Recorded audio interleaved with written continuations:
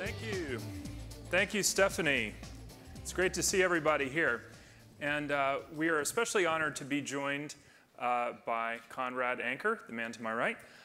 He's the captain of the North Face Global Athlete Team. And he's a man who's been to the top of the world more than once. I'm talking about the summit of Mount Everest, the highest point in the world. He's been 3 times to the summit of Mount Everest. And we're going to talk about Mount Everest a little bit in a moment. But first, I'm curious, Conrad, how does one become a world-famous mountaineer? And what was your path to getting there? I was introduced to the mountains by my parents at a young age in the Sierras in California. And after I went to university, I realized that being in the mountains was the happiest place I could be. And I started finding work with it. And here I am today. So it wasn't check the box or anything like that. It was luck. You started climbing and you never stopped. Are you still leading expeditions and still going? I mean, I know you're known for taking on some of the most technically demanding climbs in the world, and are you still doing that decades after starting? I'll still get out and do trips, but I'm 51, and you're not as strong as you are when you're in your 30s. So I'll let the next generation go out there and scare themselves and open up the new difficult routes. What's the peak age for a mountaineer? Probably for Himalayan climbing would be in your 30s. Mm-hmm.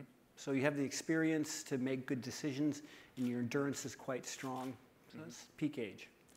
I wonder if you could, we're going to get to Everest in a second, but maybe you could tell us 1 or 2 of your sort of most favorite or memorable climbs in your career other than Mount Everest. Maybe you could tell us about some of the extreme conditions you've tackled. Well, one of the best ones is with Rick, who's in the room here. It was 12 years ago. We went to Tibet, and we walked across Tibet to study the Tibetan antelope, the shiru, with carts, and we ran out of food, so that was it was a good journey. That always spices up a climb. Oh yeah, you realize that you don't need that much food, so it was a good.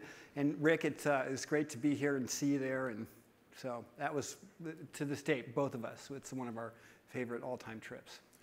Now, I think everyone is well aware of North Face, the brand, but what does it mean to be the captain of the North Face Global Athlete Team? What does the North Face Global Athlete Team do? We have 70 athletes in 3 different categories: outdoor, action, and performance. Outdoor is climbing, action is skiing and snowboarding, and performance is running. And so we have 70 athletes globally, so recruitment, development, and retention of these athletes. And so it's a really fun job. I get to meet these youngsters and sort of set the expectations, the rewards, the benefits, and help them grow. So it's a fun thing. I like it. Mm-hmm. You're very well known for, in 1999, being the person to find the body of George Mallory on the North Face of Mount Everest. 75 years after Mallory may or may not have been the first one to summit Mount Everest. And I wonder if you could explain what that trip was all about, who Mallory was, and sort of, your relationship with Everest. Yeah, great. It was specifically set out in 1999 to look for the body of George Mallory, which was seen in 1980 by a Chinese climber. The news then went out to the Western world. So we were put together with PBS and ZDF and NHK public televisions out of the UK, and Japan, Germany, and the US. And so we're specifically to look for the body of George Mallory. George Mallory was the pioneering English climber. He was there in 1921, 22, and 24, and then disappeared June 8th, 1924, with his climbing partner, Sandy Irvine. And they were lost to the clouds. So the question was, could they have made it to the summit 29 years before Sir Edmund Hillary and Tenzing Norgay did in 1953? Mm-hmm. And what was it like to find him? I mean, was it like finding a needle in a haystack at 29,000 feet? Yeah, we were at about 28,500 feet. So I was going on intuition. Having worked mountain rescue, the shape of the mountain, I have eddies and things. So I was out looking specifically for the body. And it was a very humbling moment because as climbers and as business people, we always build what we're doing today on the previous generation's experience. And so I was part of Mallory in that sense of a climbing community. And, but also very humbling. If you do these type of sports, you have to make peace with death and your own mortality. And when you see a body, it's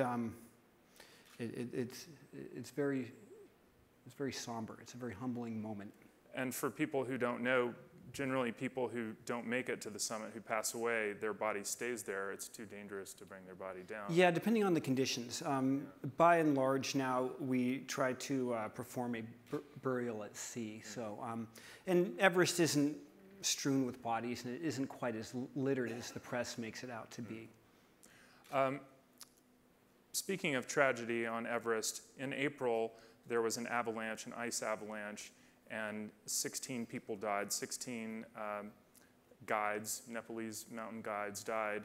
And I know that you've survived an avalanche, and you have spent a lot of time on Everest and have a school, a mountaineering school to train guides, so you're very intimately connected to these issues.